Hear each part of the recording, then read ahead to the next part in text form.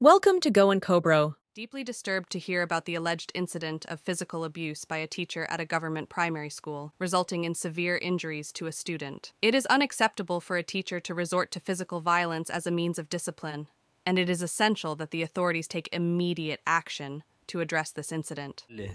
बाईन मारले किने घेऊन मारले पट्टी पट्टी किने मारीत रावली ताका हांगा मारले पायार तोंडावसून घसरीत बोर्डावसून घसरीत गेले एका बोर्डा वयल्यान घसरीत गेले ओके आणि मागीर त्याच्या उपरांत मारीत रावली टीचर आणि मागीर मागीर न्हू एका सांगलें न्हू आनी न्हू मस्ती करात न्हू आनी मस्ती करीत न्हू म्हणून मागीर तुका खूब मारतले खूप मारतले म्हटले आणि मस्ती करीत जाल्या ओके मागीर तुका सांगले बाय टीचर बाईन तुका बाईन सांगले दुसऱ्या टिचरीन सांगलें म्हाका न्हू मागीर न्हू कोणाकूय सांगशीत न्हू म्हाका मारतले सांगला म्हणजे दुसरी बाईन तुका सांगले की तू घरा सांगशीत ताका मारला जाल्यार आपण मारतले म्हणून ही दुसरी टीचर बाई कोण The student's father has rightfully filed a complaint at the Colville police station,